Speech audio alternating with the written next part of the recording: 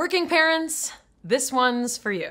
For the past 6 years, I have been a divorced and full-time employed working mom. I share custody of my kids, who are 10 and 13, with their stay-at-home, homeschooling dynamo dad. I hear about the classes that they take after they take them, and I try and stay abreast of what they're doing, but I'm pretty much a bumbling mess when it comes to really knowing what they're doing with their schooling. But recently, all of that changed. It started with a large poster board and a grumpy 10-year-old. My ex dropped him off at my house, and they had just finished reading Around the World in 80 Days.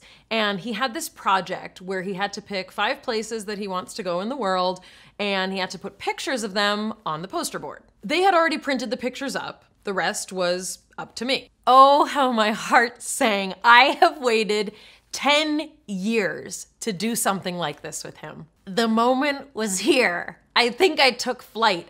Think of Wendy and Michael and John in Peter Pan. Like, think of a wonderful thing. It's the same as having wings. That was me. I think I left the ground for a second. Like, I also pictured like Mary Poppins floating. I was so tickled. It was time for me to shine.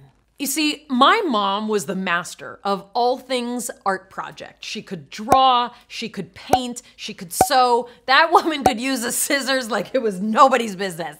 She was a master. I remember endless projects that she made beautiful and fun, even if I hated the thing that I had to do a report on. She once made real curtains on my poster board on a project I had to do about the weather. Like, it looked like a real window. It was amazing. I inherited some of her flair, but all of her enthusiasm. So what I lack in skill, I make up for in excitement. My little man and I dove right in, and I could tell that he just wanted to get it over with. Oh no, I thought, that's not how this is gonna go down. This party is just getting started. I worked quickly to hold his interest because I know that the attention span of 10-year-olds is not so good. I instantly seized on the idea to color code each of the 5 places that he wanted to visit and create a background for each of them. Done. He loved the idea. I gave him some scissors to cut the frames for each of the pictures. He cut jagged lines. I didn't care. He was having a good time. I didn't have time to find the lefty scissors.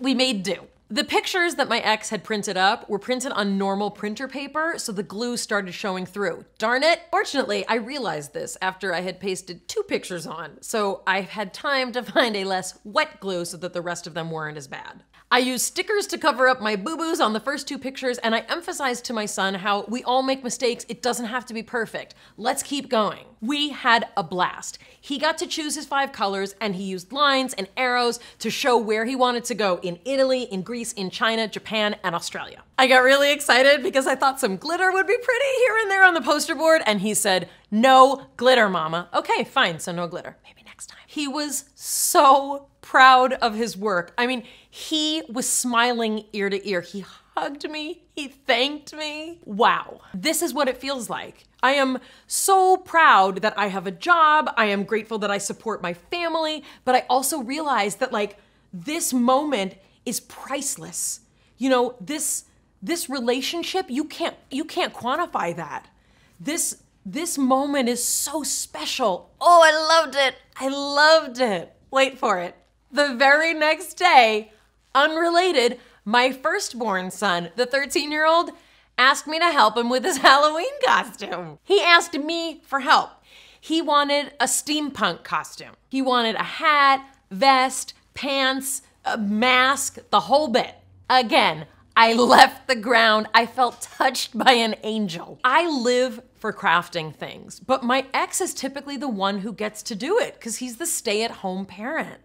But this year, I got to take out my button collection, my sewing box, my box of useless objects, which finally came in handy. Finally, my son understood that my penchant for collecting useless objects, which is a feature of my obsessive-compulsive disorder, is a trove, a cornucopia of items such as little tiny light bulbs and gears and weird little wires and all of the things that we got to use to make an awesome steampunk costume. I could not be more honored to hold a doctorate in neuroscience from UCLA and to be on the #1 comedy in America. But darn it if I didn't feel like a natural woman holding that glue gun and crafting away while my son stood next to me with his little hand on my shoulder saying, "That looks so cool, mama." These children know me as the full-time working mom. The mom who's always on the phone, the mom who's always checking her email or texting or rushing away to take a conference call. The mama who's always saying 1 second and then forgets that she said 1 second. But for one weekend, I was more than that. I was competent. I was available for their needs in a way that I don't usually get to be. I can do so many things. And being a mom means being more than one thing at a time. But when I was managing rubber cement and construction paper and boo-boos and tiny gears and clocks, I was the only thing that I didn't go to school for, and I was performing at the only job that I walk into every day not knowing if I'm even able to do right. I was being mom. And I know that I am mom enough for those boys of mine. Thanks for watching. Like this video if you liked it, subscribe to this channel, share it with your friends, and let me know how you make it work as a working parent. Thanks for watching. See you next time.